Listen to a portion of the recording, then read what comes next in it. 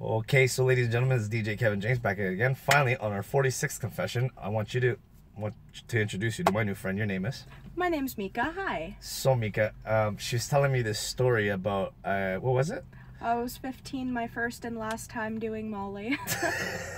You went on a Molly adventure? Yes. So tell me about this Molly adventure. So basically, I'm very boring 20-year-old now, but when I was 15, my friend had a birthday party for her aunt who wanted to try Molly for the first time, and everybody was basically tripping. We were fucked up, and she forgot where she lived, so we went to walk her home.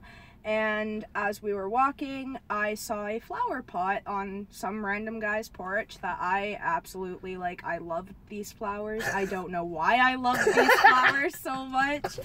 But they were extra nice that day? They were just beautiful.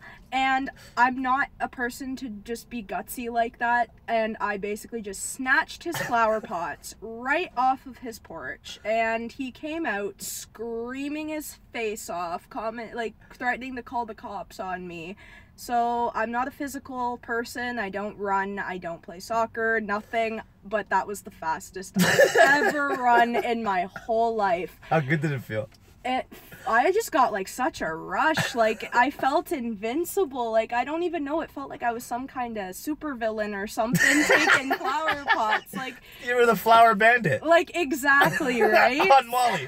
Basically. So then after I got back to my boyfriend's, we were just sitting inside, and not 5 minutes later I see 3 cop cars whiz down the street. And I was just tripping, I was crying, I was hyperventilating, and I was really sad. And then my boyfriend's like, we could get rid of the flowers, and I said, no, I want to keep the flowers. And that's basically the last time I ever did Molly, and the first. Well, ladies and gentlemen, this is good news. This is funny. So this confession will be called the Molly Adventures. Molly. Or the Flower Pot Bandit. Yeah, that's a pretty good one too. The Flower Pot Bandit. So I'll hop up on Molly. Well, thank you. What's your name one more time? Mika. Mika.